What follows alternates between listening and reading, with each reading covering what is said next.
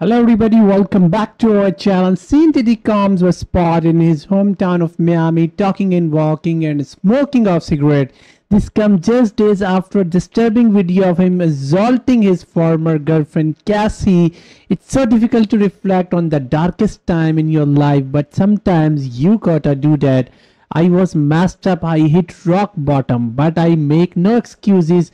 My behavior in that video is unexcusable. I take full responsibility for my action in that video. I'm disgusted. I'm disgusted than when I did it. And I am disgusted now. I went and I sought out professional help. I got into therapy, went to rehab. I had asked God for his mercy and grace. I'm so sorry, but I'm committed to being a better man each and every day. I'm not asking for forgiveness.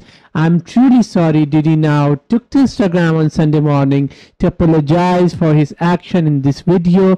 In his heartfelt message, has admitted to hitting rock bottom and emphasized that his behavior was unexcusable. Sources revealed that Diddy went to rehab following the 2016 incident and continued to seek both therapy and spiritual guidance. The shocking surveillance footage showing Diddy violating attack Cassie in a Los Angeles hotel in 2016 has brought this incident back into the public eye. Diddy public apology and his ongoing effort for personal improvement show a man grappling with his past and striving to make amends. Only time will tell how this revolution will impact Diddy's public image and personal journey. Stay tuned for more updates.